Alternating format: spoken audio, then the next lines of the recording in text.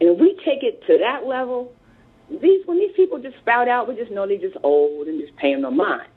Being that he's in a very powerful position with a lot of money, like you said, a lot of people are, I mean, you know, that whole NBA sports thing is, my girlfriend said, it's nothing but a gladiator setup. That's all. And she's right. So any other words, my love? Yeah, what's up with Al Sharpton and Jesse Jackson and everybody? They're speaking on this now, but they haven't said nothing since Trayvon. It's like they keep quiet until, like, they get the cue. And, like, once they get the cue, everybody comes out of the woodwork with an opinion. It's just all right, so let me put this on the airways right now.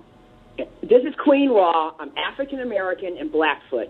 The NAACP is a bunch of bootlicking coons and have always been. And even when I was born in 1954 and in 1960 in Boston, when I became of age, I thought, should I join the NAACP? And my whole spirit said, nah, sir, something don't feel right.